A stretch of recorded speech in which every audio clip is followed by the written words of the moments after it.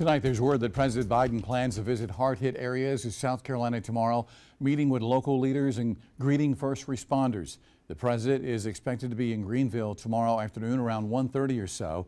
He's then scheduled to take an aerial tour in the upstate to see some of the worst damage caused by the hurricane. From there, he's expected to meet with emergency leaders in North Carolina. Governor McMaster was asked about the president's upcoming visit earlier today, but declined to say whether he plans to meet him while he's on the ground in the upstate.